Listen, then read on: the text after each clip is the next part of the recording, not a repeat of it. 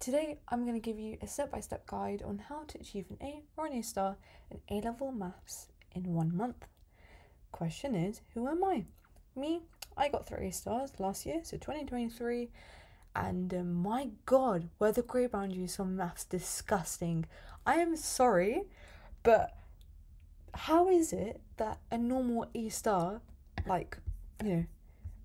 mark, used to be 217 out of 300, and then in my exams became 244. Hello? What? A 27 marks increase? And then for an A, it was I'll say 164 marks, and then it became 196. That's a 32 mark increase. I don't know what Edexcel was thinking, but it was baffling. I personally did not check the grade boundaries on results day before I got my results, but I know loads of people who did, and when they saw it, they were like, game over, because this is unreal. I know so many people who should have gotten A stars, even A's, but then they got, let's say, they should have got an A star, but they got an A, or they should have gotten an A, but they got like a B or a C. It was insane, genuinely insane, and the papers are so hard compared to relative to the other years, past years. So yeah, Excel's on a mad one at the moment. So we need to really push through at this time with 1 month left, okay? This is not to scare you, this is to warn you. Anywho, my aim for this video is to basically give you the step-by-step guide on what to do in this month. At the end of the day, right, we want to use the methods and use the revision activities that will give us the most marks possible, or the most increase in our marks until the exams actually start. So this is where I step in. I will tell you what the methods and what you should do so that you can get the most marks. Let me give you a disclaimer beforehand. This video can be used by anyone doing any exam board for A-level maths. I did Edexcel, and I'm pretty sure most of the population kind of do Edexcel. I might be over generalizing here, but there are a few things that are specific to Edexcel, but it can be applied to anyone. Really, it's quite general. So let us begin. Let's have a talk.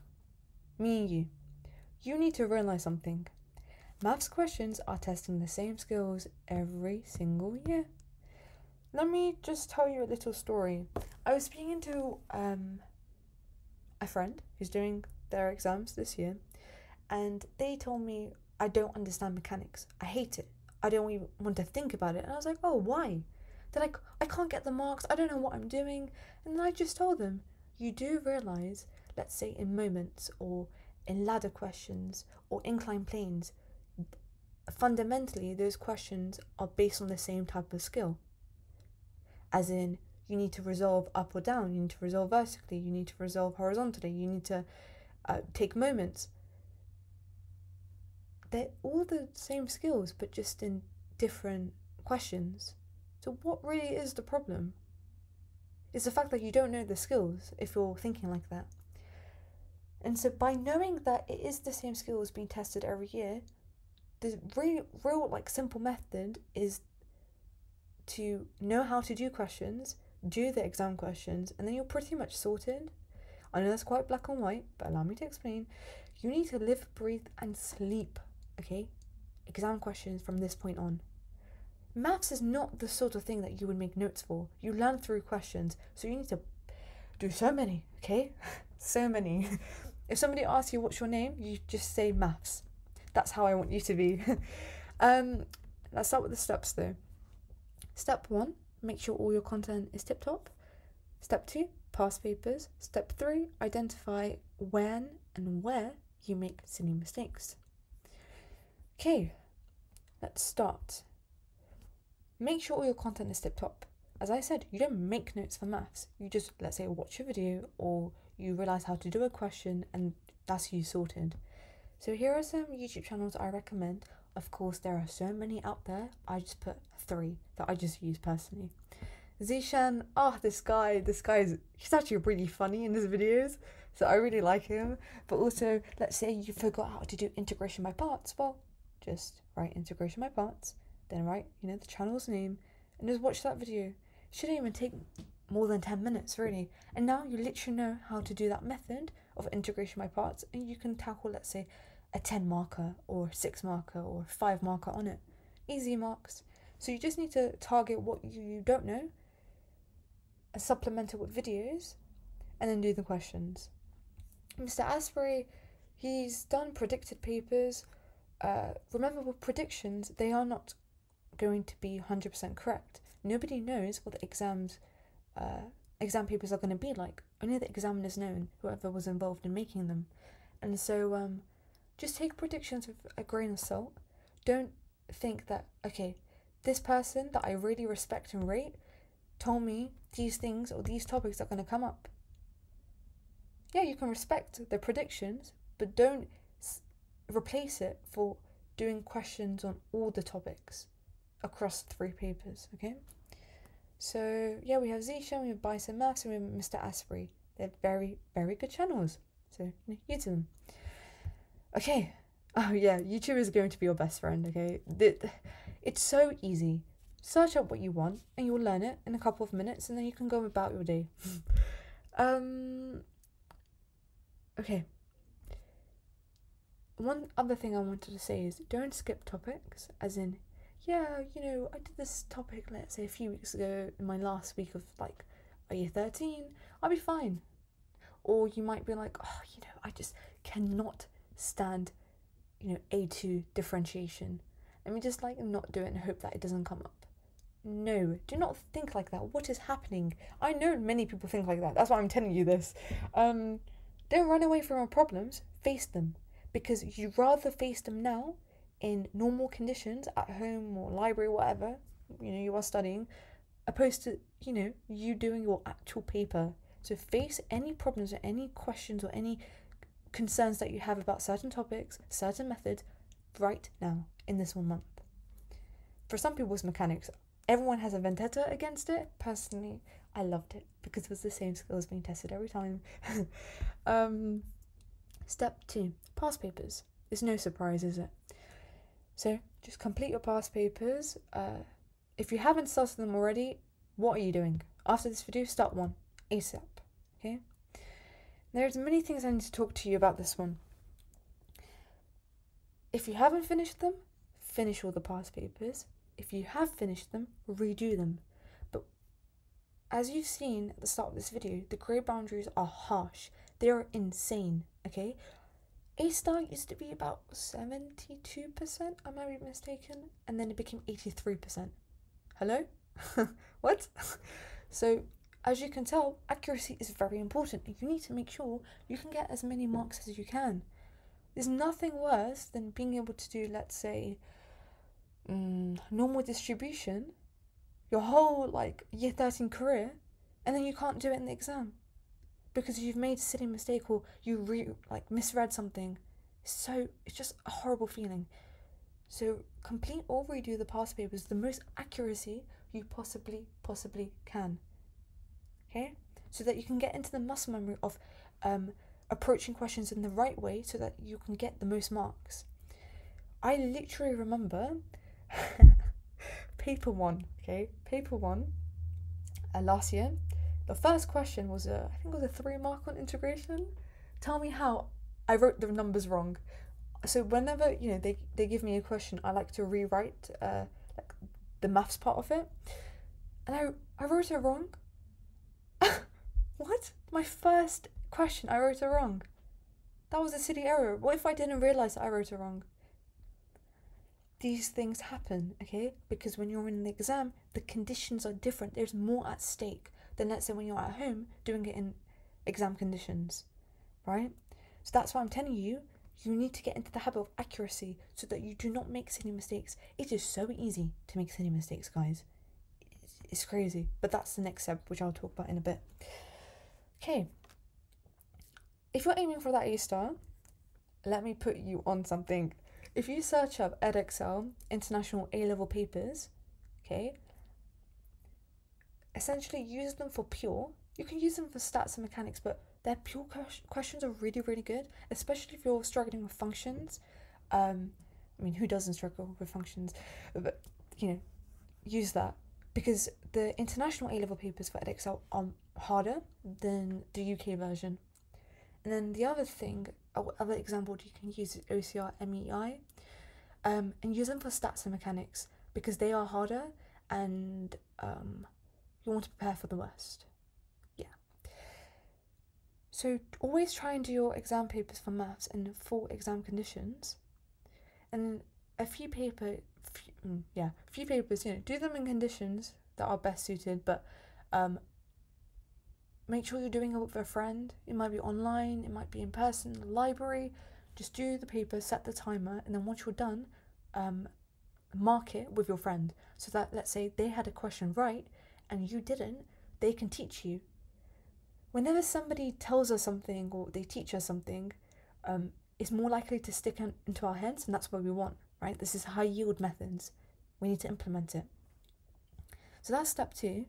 Step 3 is identify when and where you make silly mistakes. So this scenario 1 is actually something I did in my mock in year 13. There was a whole 5-marker question on partial fractions, and I love me a bit of partial fraction questions, but I looked at my answer and I thought, what is going on? This surely cannot be correct. And I was so confused. I was like, well, I know how to do it. Why is the answer so weird? Well, I might have accidentally put a negative instead of a positive when I was rewriting the question.